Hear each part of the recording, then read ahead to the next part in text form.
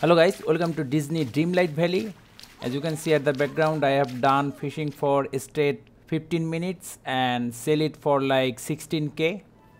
Now let's talk about that how can we get a lot of stone, softwood, hardwood and other things like rope, fiber. To get them, we first need to unlock the area Forest of Valor. Then we can able to unlock the Christoph.